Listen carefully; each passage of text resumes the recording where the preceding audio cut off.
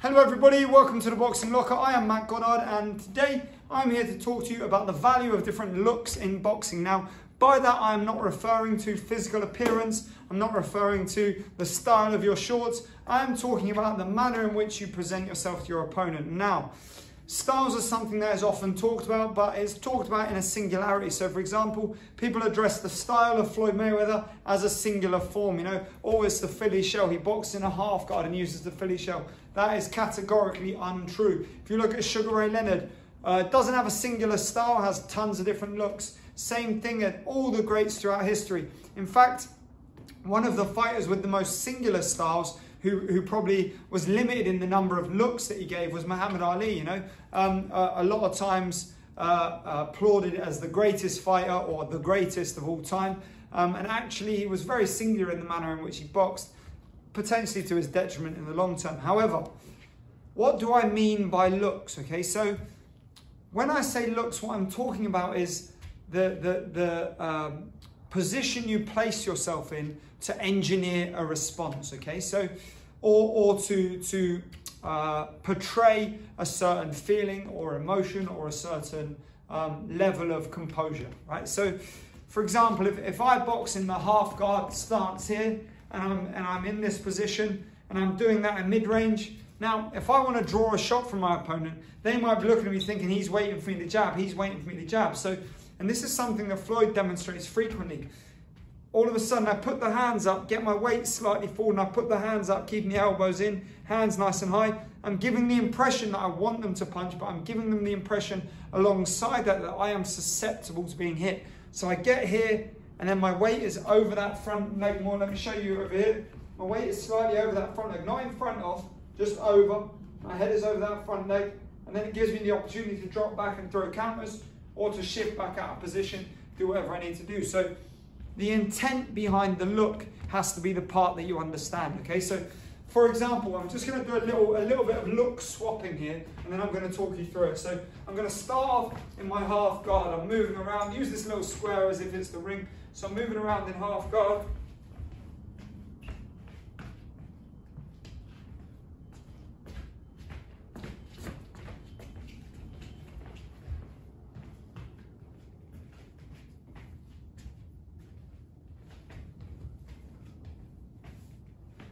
Okay, so there I gave you 4 very clear different looks, okay? And I'll explain to you the intent behind each of them and why they have value and why, as long as I understand why I'm using it, it can be beneficial, okay? So first and foremost, the look I gave you was my basic stance, the half guard stance, okay? That portrays confidence, it suggests that I'm there waiting to counter, and it sets me up nicely to throw the shots I need to throw, and it keeps me nicely balanced. So my weight's evenly distributed. I've got my weight sat back ever so slightly over that back foot, but the hips are central.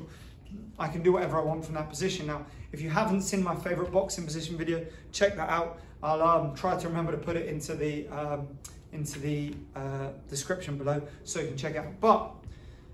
So that's the first look I've given you, and that's what I'm portraying. Now, at that point, I then went into a high guard with that slight overhang over that front. I got my weight forward to draw a shot, and then I can throw back counters. And then I relaxed and I moved around. Now I'm thinking I'm outside of range. What I'm trying to draw is I'm trying to draw an aggressive reaction from my opponent, okay? So I'm going to try and pull them in. So I'm bouncing around, change the directions, a little bit of space. Another thing that you see Floyd do very effectively is that. Nice and relaxed, letting my shoulders loosen off, conserving my energy, relaxing, trying to pull them in, trying to draw them in. And then what did I do after that? I dropped my hands and I got low. Now what I'm doing down here is I'm waiting. I'm here to draw a shot and then counter, draw a shot and counter. They know I'm waiting, I'm baiting them, and they know I'm baiting them, which means they're going to be more cautious, which gives me more opportunity once I get there to suddenly start throwing some punches and return to another position. Again, that's another look. And the final look that I gave you was a nice, low, high guard, weaving in, getting low. What does that mean? It means I'm feeling aggressive, okay? So I'm coming into somebody, I'm saying, look, I'm coming for you. I'm coming for you, I'm hunting you down, okay? This is an aggressive, high pressure. It's no matter what you're doing, I'm gonna be in front of you, I'm getting my head to your chest and I'm gonna work, and we're having a fight now. And the transition between that may be beneficial, for example, if say I've landed a nice big shot on an opponent, okay? So I land a shot through that position, slip, pop, big right hand. I see him hurt. Now, what I don't want to do is just march in and think, yeah, you're gonna get smashed up. I want to be smart about it. So I come in there with them hands high and I'm dipping and rolling, nice and low, keeping my weight down, trying to draw them shots down so I can come back over the top again, work into the body. Again, everything in boxing is down to situation, position, and intent. Understanding the look that you are giving your opponent helps you to work around that situation, position, and intent. If my intent is to be a busy counterpuncher, then I probably want to give them a nice, relaxed, composed look where they'll see some sort of vulnerabilities, right? I don't want to look like I'm locked up tight. I don't want to be James Tone in here like, okay, I'm coming for you, where everybody knows I'm going to counter. I want to look like I'm a bit loose, a bit free-flowing, so that I can draw the shot, boom, roll, move out, boom, slip back, boom, slip back. And I can't do that if they're not willing to throw the punches, okay? If I know that I'm going to be a bit steadier, say for example, they move their feet quite a lot around, so I get a wider stance, nice wide legs, and I get my head low, so I draw the shots and I'm slipping, popping out the body jab, coming over the top, rolling, moving around, shifting position, lots of changes of position, and then I can work from that. That's going to work very well against an opponent who's trying to move around me and pick punches and kind of pepper their way to a win. Much the same way you saw Billy Joe Saunders boxing against Canelo. Canelo relaxed, let a bit more happen and just kept trying to pick the right shots, pick the big shots, and it had its effect at the end. With the hands up, okay, so hands up doesn't have to exclusively be a high pressure thing. Hands up can be a great way of drawing shots. So I sit back and I get the hands high, boom, short left hook. I sit back and I get the hands high, give them a bit of confidence, let them think I'm on the back foot, boom, boom. It works very well. Watch Julian Jackson knock out Harold Graham. It's unbelievable knockout, one of the best ever. He sits back on the ropes, Graham gets overconfident, whoom, one of the biggest punches, it's overhand right, but one of the biggest punches you could ever possibly want to see, and puts him to sleep. So looks, the value of looks, okay, it's in the situation that you can engineer, it's in the way it enables you to manipulate your opponent, and it's in the way that it enables you to be more effective in your work, okay? I don't always have to be throwing punches or moving my feet or moving my head to be effective. I can do it by selling them the psychology of what I'm doing. So I'm moving around, bouncing, hands are nice and low, change the direction. Where do I want them to be? They come in, legs widen straight away. Now they think, oh, he's settled down, he's ready. I thought he wasn't ready, but he is ready. Now I'm here, bam, bam, bam, snapping that jab in, bam, snapping it in, catch with it, change of position. Now they start backing up, hands up, trying to give them a reason to throw the punch, hands up, throw the punch, they're trying to get him to throw the punch, catch, boom, snap out that jab, moving off, move around, keep them hands high, boom, boom, move my head. Now they're getting a bit nervous, they don't want to throw punches. I got my hands up, so I drop the hands, I give them a look. I'm trying to draw the shot, eyes on the target, I'm staring at them, I'm looking into their soul. Come for me, that's what I'm saying, come for me. Throw your shot. All the while I've just occupied a minute of time. Yeah? Half of the round, or a third of the round is gone.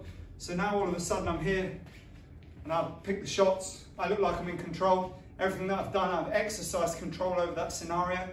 I'm here, I'm looking at him, slip and jab, over the top, roll out, move across, take a little step out, have another little look. Now they know what's coming, so they're thinking about it. Now they know. And now I'm going to sit back here, touch them with that jab, They've got to do something, they've just lost the first minute and a half of the round. They've got to do something. Bam! Hands high, fill up the space, another look. Fill up the space, occupy the space. Wrap up, clinch. Get the arm underneath, get the arm over the top, wrap them up, pull them in, get your head to one side. Ref says break, step off. Back in, move around, back, back, back. Winning with that jab. Just keep picking up, catch and jab at the same time. Back to the body. Slip back, throw the right hand, move. Relax, another look, they come in. Do you understand what I'm saying, okay? I mean, I know you can't answer that, but what you have to understand is that when you watch the greatest fighters, it's never one look. It's never one look, whether it's their head position over their feet, whether it's their shoulder position, whether I'm set up here to throw a left hook, I just look like I'm making myself vulnerable, they come into the body, boom. Whether I'm sat here with my shoulder, whether I'm marching you down. If you watch the Floyd Mayweather-Canelo fight, there's a point in that fight when Big Floyd says to little Floyd, walk him down, make him work, make him waste his energy. And he just walks at him with that shoulder up, dominates, what, bop, walks at him with that shoulder up, what. There's an enormous value in being able to present different looks, occupy your opponent's thought process, and sell them on different things, okay? Situation, position, and intent isn't just about what you're doing, it's about what you're able to make them do or what they are perceiving, okay? It's really important, and things like this are part of the brain of boxing IQ. You know, certain fighters, people say, wow, great boxing brain, great boxing IQ. What demonstrates that? The ability to manipulate the opponent, to create and engineer the situation that you want, to have an effective punch land, or to draw an opponent into applying greater pressure so that you can then land the shots that you want and walk them onto them, to push them back and put them at fear so they're a bit twitchier, and then you can land the shot that you want to land. All of these things are really, really important and really valuable things to learn. However, if you haven't got your fundamentals down, it's a waste of time doing any of that, okay? But please do this. Next time you watch a boxing match, especially a great boxing match, somebody like 𝗕𝗢𝗢𝗙𝗡, Canelo, Crawford, Usyk, Charlo, anybody, any of the top 10, 15 pound for pound guys, they all do it. You know, you watch Jesse Rodriguez, watch Gervonta Davis. Gervonta Davis is incredible at giving different looks. Watch Devin Haney, watch 𝗕𝗢𝗢𝗢𝗡 against Josh Taylor is a great example of different looks. His hand position's shifting, his head position's shifting, his feet, little feints, okay? All of those things are made easier by the shift in looks, because all of a sudden it gives the opponent something to think about. If I'm stuck rigid in the same spot all the time, it might work, it might get me to a certain level, but eventually it's going to come unstuck because it's predictable, and we don't want to be predictable. One more thing to talk about is why having your lead hand down is beneficial. If I am here, everything that I can punch with is in the line of sight of the opponent, okay? So everything that I can hit them with is visible, so they can see it, they can keep their eye on it. So even if I'm really relaxed and I just throw it from there without any tell, it's going to be easier for them to defend than if it comes from outside the line of sight. So my thumb is here and I throw that jab from down there, and it can change frequently. Anyway, just an extra little tip.